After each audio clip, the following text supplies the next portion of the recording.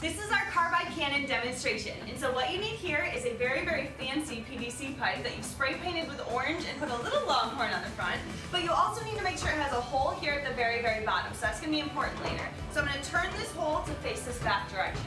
Now what I'm going to do is take this Nerf ball and put it right here at the very top, and that's to trap the gas that we're going to release in a second here. Now at the bottom, I'm going to use this little contraption here where it has a square, but then it's open here. And now I'm going to add my calcium carbide. So the calcium carbide is going to go directly here in the center, and then I'm going to put my plastic off to the side. Now that my calcium carbide is here, I'm going to add this to the bottom of my pipe and screw it in as tightly as I possibly can.